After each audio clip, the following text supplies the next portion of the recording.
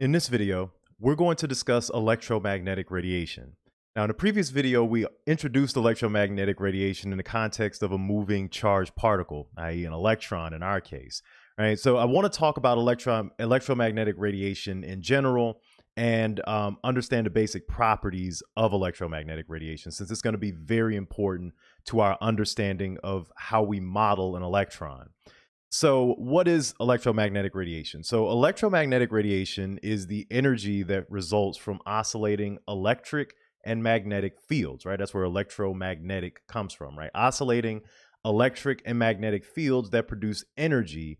That's going to be the electromagnetic radiation. And how it's modeled in classical mechanics is by using waves, right? Since it has this oscillation to its energy, its physics is modeled using a wave. And I have an example of a wave here, right? So you can see the wave repeating, right? This thing that we have in the center, we're going to call the rest position, right? So this will be the rest position. So this is essentially if the wave stopped oscillating, where the wave would be located in this amplitude space, right? So really want to point out a few key features here of the wave that we use to model its properties. So it's basically this repeating pattern, right? And these peaks that you see in the positive amplitude, these are called the peaks. Okay, so this will be known as a peak. And the minimum that you see in the negative amplitude is called the trough. So that's spelled T-R-O-U-G-H, pronounced trough. Right? So you have this oscillating peak and trough, right, that characterize the properties of the wave. And we basically use two main properties to characterize waves. The first is the wavelength. Now, the wavelength is typically measured peak to peak or trough to trough, right? So I've drawn it up here. This is the Greek letter lambda that we use to denote the wavelength. And so this wavelength is measured from peak to peak or trough to trough, right? So that's the wavelength. Right? And we use the Greek letter lambda to denote the wavelength, right? So it's just basically what is the distance between this repeating pattern of the wave, right? The second thing that we use to model the properties of a wave is its frequency. Right, so frequency. And we use the Greek letter nu to denote the frequency. And for nu, I just use like a V with a little tail on it, right? So that's my nu. So frequency, we use the Greek letter nu. Wavelength, we use the Greek letter lambda. Now, what is the frequency? The frequency is the amount of times that this wave repeats per second, right? So let's imagine that this entire distance here is 1 second. Right? So if we take that as 1 second, we're taking a clip from this oscillating wave that continues forever, but we're taking this 1 second clip of the wave.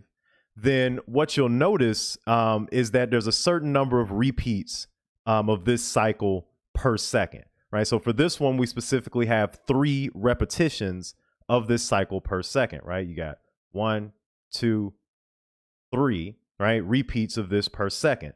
So we end up with what we call 3 cycles per second, right? And that's how we measure the wavelength, right? In the amount of cycles over a period of time, in this case, cycles per second. This unit, cycles per second, is usually called hertz, which we use the following notation, hertz with a Z. We use the following notation to denote hertz. It's usually denoted as Hz, right? So this wave, we would say, has a frequency of 3 hertz, right? So this also can be written as 3 inverse seconds, or more succinctly, 3 seconds to the -1, right? So these are 3 different ways to denote the exact same unit, right? 3 cycles per second or 3 hertz. right? So now it's important to investigate the relationship between the wavelength and the frequency, right? So a question, right? So which one do you think would have a greater, a longer wavelength, right? So if we have two waves, let's say one is 8 hertz and the other is 16 hertz, right? Which one do you think will have a longer wavelength? Well, let's think about it, right? So if we think about it as in we're taking a 1-second clip, right? A 8 hertz wave would have to repeat 8 times in this 1-second clip, right? Versus a 16 hertz wave would have to repeat 16 times. So its peaks would be much closer together than the 8 hertz wave. So that means that the wave that's 8 hertz would have a longer wavelength, right? Because its peaks would be further apart, versus the one that's 16 hertz would have peaks that are much closer together, right? It's a higher frequency, so the peaks are much closer together, right? So that would give it a shorter wavelength. So what we're really pointing out here is that wavelength and frequency have an inverse relationship, right? So the wavelength is going to be inversely proportional to the frequency. And this is a really important relationship between these two foundational properties of waves, right? So the higher your frequency, the lower your wavelength, and vice versa, right? Now, in order to turn this into an equation, just like we've done before, you would need a proportionality constant. That proportionality constant is the speed of light, right? So we have lambda would be equal to c being the speed of light, over the frequency, right? So this c is the speed of light,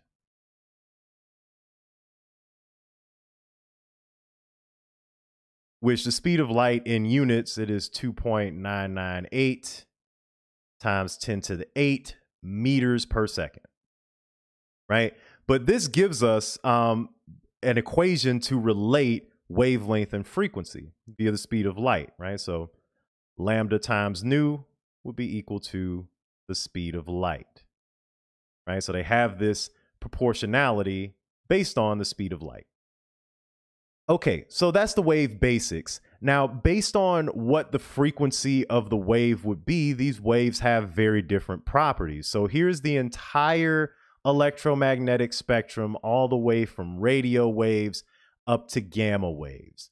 And what you'll notice in this picture is that it's showing you how the wavelength and frequency change as you go to different types of light, right? Or different types of radiation, I should say. So at the very low end, we have radio waves. These waves have a really long wavelength, right? These are low frequency radiation right here, right? This is very low frequency radiation, right? Radio waves, infrared is a little bit higher frequency. Then you get into the UV and visible region, right? So all of the visible light is here in this region, and you know that general color grid is magnified here in this figure on the bottom, right? Going even higher frequency than that, you have X-rays all the way to gamma rays, which are really, really high frequency radiation, right? But as you note, you see that inverse relationship between wavelength and frequency here, right? As the frequency increases, this wavelength gets really, really short, barely even noticeable, right? So, so you can see that here looking at the entire electromagnetic spectrum. Okay, so let's look at an example problem. So this example problem is comparing wave properties. It says, consider the following waves representing electromagnetic radiation. So you got one wave, wave A, and another wave, wave B. It asks you which wave has the longer wavelength and to calculate the wavelength of the longer wave, right? So looking at this guy, right, this is all the same length, right? We have 1.6 times 10 to the negative 3 meters as the length of the entire wave in both cases, right? So that's this distance from end to end on both waves. And you can see that for wave B, there's many more cycles, right? This is a much higher frequency wave, which means the longer wavelength is going to belong to wave A. So for question A, The one with the longer wavelength is wave A, right? Because it's a lower frequency wave. So how do we calculate the wavelength? Well, we can calculate the wavelength by taking this total length of the wave from end to end and dividing it by the number of cycles, right? So if we look at this wave, we've got 1, 2, 3, 4 cycles. So all we need to do is take this 1.6 times 10 to the negative 3 meters and divide it by the 4 cycles that we see for the wave from end to end. And that's going to give us a total wavelength of 0.0004 meters. So that gives us our total wavelength there for wave A. Now, question B is telling us which wave has the higher frequency. Calculate the frequency of the higher frequency wave, assuming that the waves shown occur over 1 second, right? So we're assuming again here, just like we did in the first example, right, that this total wave shown is 1 second, right? So now we want to see which one has the higher frequency. Well, I kind of gave that away when discussing part A, right? Wave B is going to have a higher frequency. So we know that wave B is the higher frequency wave, right? And so what we want to do is calculate the frequency of this wave. So in order to calculate the frequency, right, let's go back to our equation that we established here, right? This equation establishes the relationship between frequency and wavelength, right? Using the speed of light. So we're going to use that equation here. So first we need to do the same thing we did for part A and actually get a wavelength here. So in order to do that, again, lambda is going to be equal to 1.6 times 10 to the negative 3 meters. This guy actually has double the oscillations of wave A, or double the cycles. So we end up with 8 cycles for this guy. So its wavelength is going to be 0.0002 meters, right? So that gives us the wavelength. And so now if we want to calculate the frequency, we need to use that equation that we had on the previous slide, where lambda nu is going to be equal to C. And we want to calculate the frequency nu. So we just do some algebra here, C over lambda. And so this will give us, right, we plug everything in, 2.998 times 10 to the 8 meters per second, right, over our wavelength, which is 0.0002 meters, right? Your meters are going to cancel out. So you'll just be left with inverse seconds, which is hertz, right? So that leaves you with 1.499 times 10 to the 12 hertz. Right, so that gives you the frequency here. Okay, so hopefully that gives you an introduction into wave properties and electromagnetic radiation, right? So this has been a big overview of how electromagnetic radiation is treated classically via wave properties.